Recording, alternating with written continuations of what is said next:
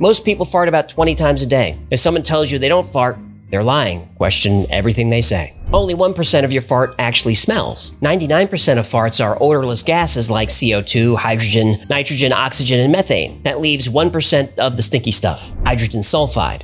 Yeah, hydrogen sulfide, it's pretty rank. Farts are fast. They zoom out at about 3 meters per second or 7 miles per hour. Farts are warm. You know how you can see your breath when it's cold?